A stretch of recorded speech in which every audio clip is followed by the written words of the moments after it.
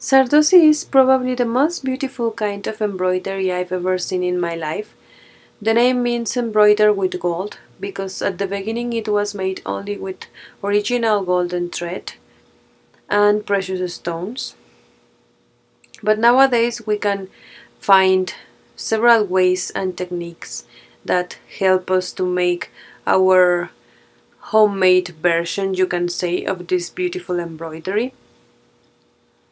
You can combine techniques as the use of stones, beads, sequins. Also another embroidery techniques such as Ari embroidering and normal stitches are used to get this beautiful mixture that gives you the Zardozi embroidering.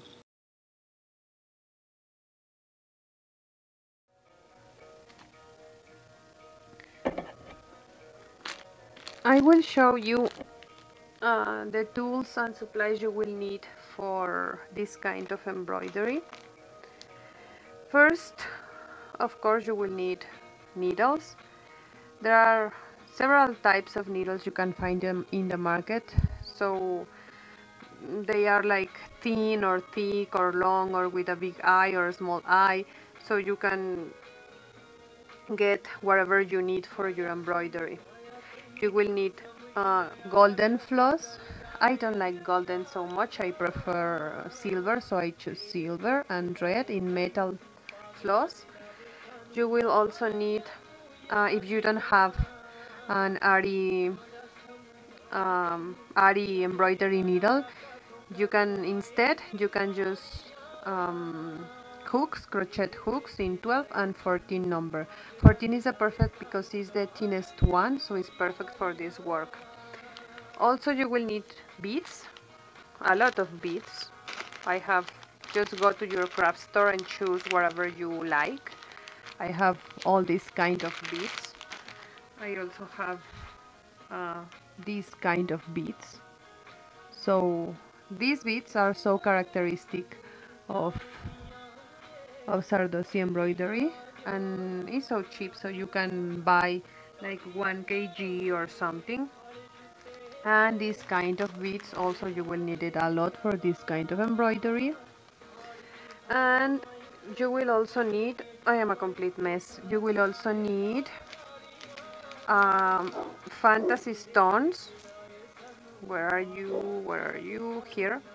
Fantasy stones like this. If you want to use if you want to make the original Zardozi embroidery, then you must get original precious stones and real gold thread.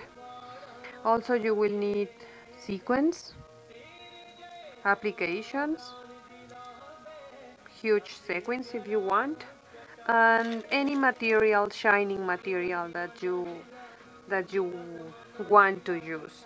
Also you will need, of course, embroidery floss and this thing I forgot the name to put your fabric and make your embroidery. You will also need this kind of glue I showed you before, and I think that's it. Now let's go to the process.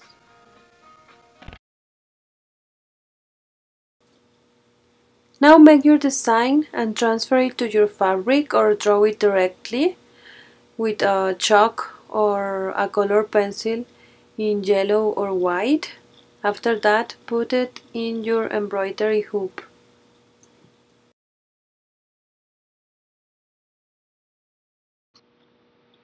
Take your fantasy stones and just paste it in your fabric with transparent glue and let it dry.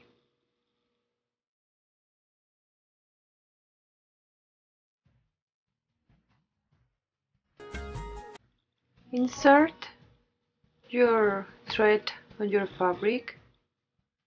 After that, insert the bead and make a simple stitch to assure it. Repeat the process as many times you want.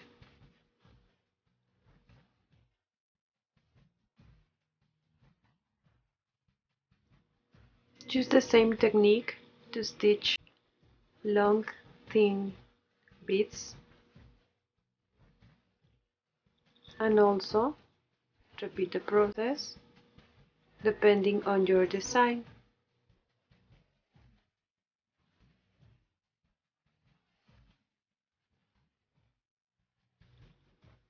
And this is exactly the same process if you want to use bigger beads or pearls.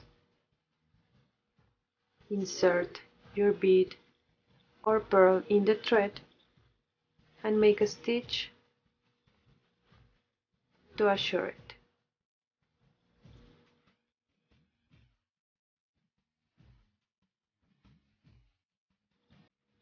You can also use simple embroidery stitches, and it's so easy as I'm showing you here. Just make straight stitches like this, going forward,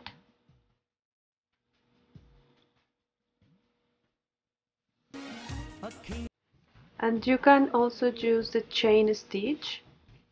Make a round with your embroidery floss and make a stitch inside that semicircle like this. Pull it and you have your chain stitch. Now I will show you how to make simple Ari embroidery stitch. Just take your floss under your fabric, use the crochet hook on 12 number, and take your thread like this, cross the hook again and take the thread again and pass it across your first chain.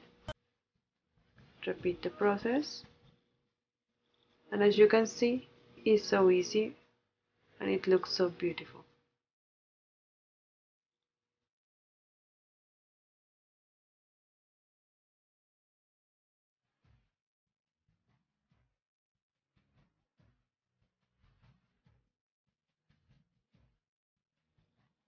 You can also stitch sequins. Insert your floss and after that insert the sequin. Assure it with a stitch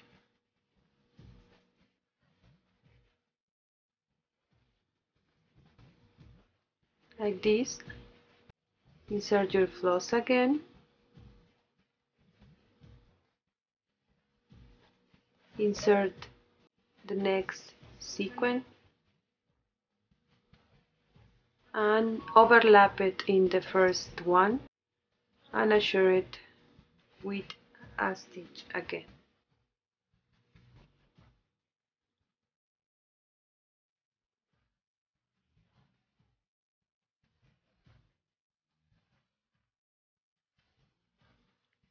Insert 2 or more beads in your crochet hook.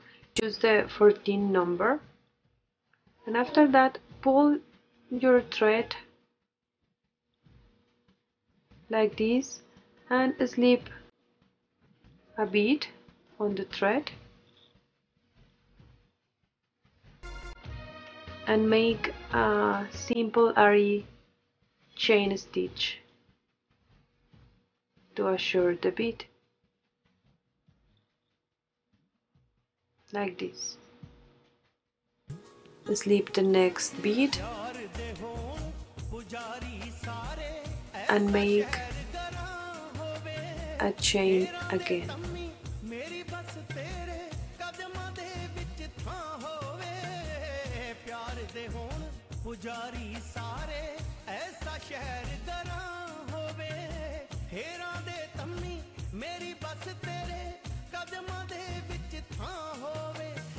Repeat the process as many times as you want. This technique, I think, is the most characteristic of Zardozi embroidery.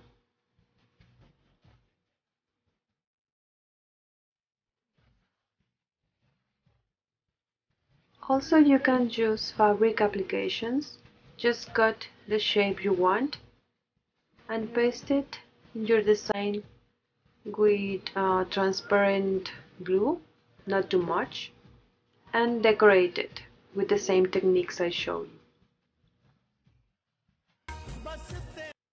And that's it. As you can see here, combining all these techniques, you can get a very beautiful Zardozi embroidering.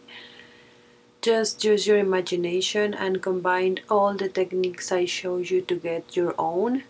And don't forget to show me, send me pictures, or post a video response to this video. And that's all. Be happy and see you in my next video. Thanks for watching.